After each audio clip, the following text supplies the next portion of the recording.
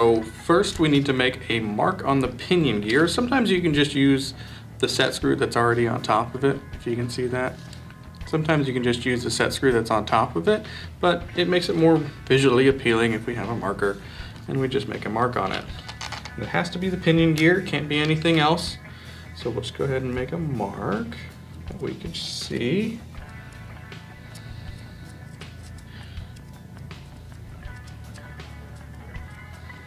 Should be able to see that.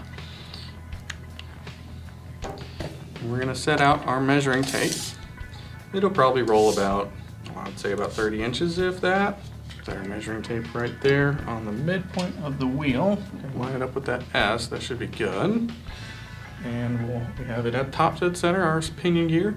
And we'll move it forward so that we count 10 turns. So let's try this.